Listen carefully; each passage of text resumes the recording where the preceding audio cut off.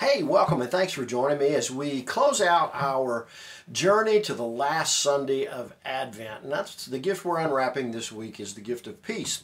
And we've looked at the promise of peace, and we looked at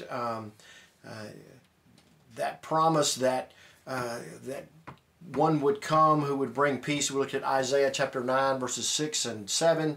And then we looked at the provision of peace, where God has provided already for the peace of humanity, the shalom that is needed. We looked at the price of peace yesterday, the cross of Christ, and then today we're looking at the person of peace. And the person of peace is none other than Jesus himself. He is that peace. He is that which brings peace, and he himself is that peace. He supplies that which is missing in humanity. He removes that barrier. It is the very person is the bringer of peace himself. And I want us to look at two verses of Scripture, well, actually four, but two that we're basically tying this to. And one is John 14 and the other is John 16. And in this section, in John 14 and John 16, between that you have what is called the upper room discourse. And this is the final teachings of Jesus to his disciples before his crucifixion. And the last is in chapter 16, the final words of Jesus, "My peace I'll leave with you." And he goes out into the Garden of Gethsemane there and is betrayed and handed over to the Jewish leaders, the partial Sanhedrin trial, and then you know the story.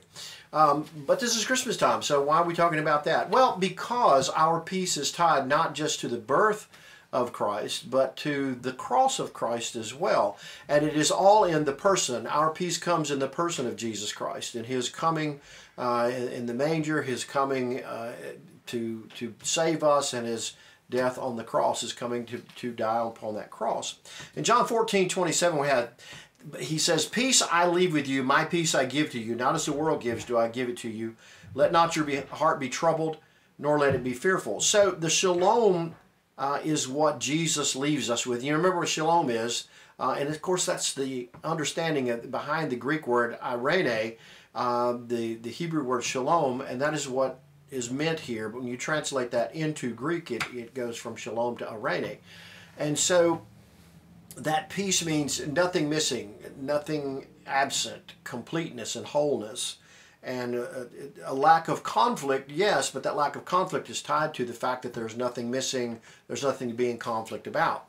So this shalom is what Jesus is leaving his disciples. His followers have this peace. He gives it. There's no other way you can get it other than that Jesus gives it. You know, we can talk about Jesus being the Prince of Peace, and that is true. That is wonderful. But if you don't receive the peace that he brings, then you don't have it. He gives peace, but you must receive that peace, that wholeness and completeness. You must receive that. And he doesn't give it to us as the world gives, he says. And indeed, the world can't give it. The world cannot give us this completeness or wholeness. The world parades around and talks about peace, and talks a good game, but it's always at the point of a gun. It's always at the point of a sword. It's always with a noose around our necks that peace comes, because the world cannot give peace any other way. In fact, the peace of Rome, the Pax Romana, that was ongoing during the first century, this much vaunted and talked about peace of Rome, well, that Caesar brought. Well, yes, there was a peace, so to speak, but it was a peace that was brought about by a very big sword. And there were those in Israel who felt like the only way that Messiah could truly deliver his people was with a much bigger sword than what the Romans had. And Jesus brought peace in a much different way. He brought peace in reality. Not peace with tyranny, but peace, not some despotic rule, but peace, wholeness and completeness that the world cannot give. The world can't give that. And Jesus is the only one who can give it. And so he doesn't give it as the world gives, because the world can't give it. And he says this, "Let not your heart be troubled, nor let it be fearful." So we're not to be shaken. That's what that word literally means, to shake up. we're not to let our hearts be shaken, our inner being shaken up by the things of the world. We're not to be fearful by what we see. We're not to become afraid. Why? Because our peace, our wholeness, our completeness is not based in the world, but it is a gift from the Prince of Peace, Jesus Christ, who not only is our Savior, not only the one who dies for us so that we can be reconciled to the Father, but through Him we have that wholeness and completeness. And there's nothing missing, there's nothing lacking. So we're not in conflict. There's not conflict within, there's not conflict with others. So because there's nothing that is taken from me, there's nothing missing from me, so I have that wholeness and that peace. And then we come to the end. That's the beginning of the Upper Room Discourse. In the close of the Upper Room Discourse, you have this John 16:33, and these are the last words of Jesus primarily. These things I have spoken to you, all of that teaching that comes between chapter 14 and 16. These things I have spoken to you, that in me you may have peace.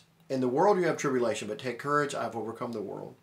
So we see clearly that Jesus is not primarily talking about conflict, because he says that you're going to be in the world. There's going to be conflict. And that word that is used there for conflict or tribulation or trouble is thlipsis.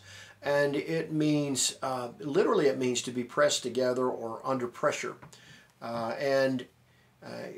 In this context, it means conflict, it means oppression, suffering due to oppression, that kind of thing. So we're going to have that in the world. So obviously the peace that he gives does not do away with that which is anti-Christ, that which is against Christ and his kingdom. And the world is seen as this evil system that is against that. And it is the kingdom of darkness. All of that is of the flesh. All of those things are related.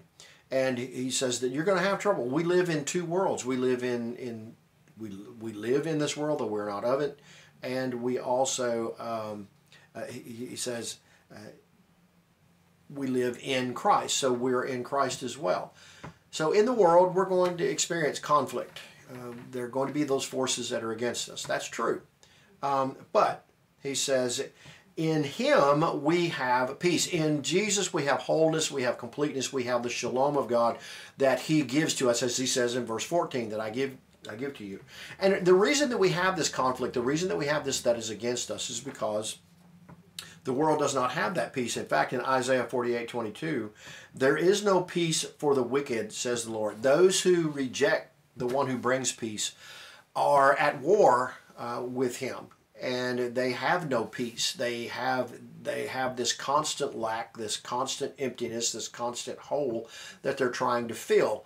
And there is this hatred for those who have it filled and have this wholeness and completeness and this tranquility and this security that comes from Jesus Christ, who is the Prince of Peace, who gives this, and we possess him, and we are in him, and therefore we have our peace, and it is found in him. He says, in the world you have tribulation, but take courage, I have overcome the world.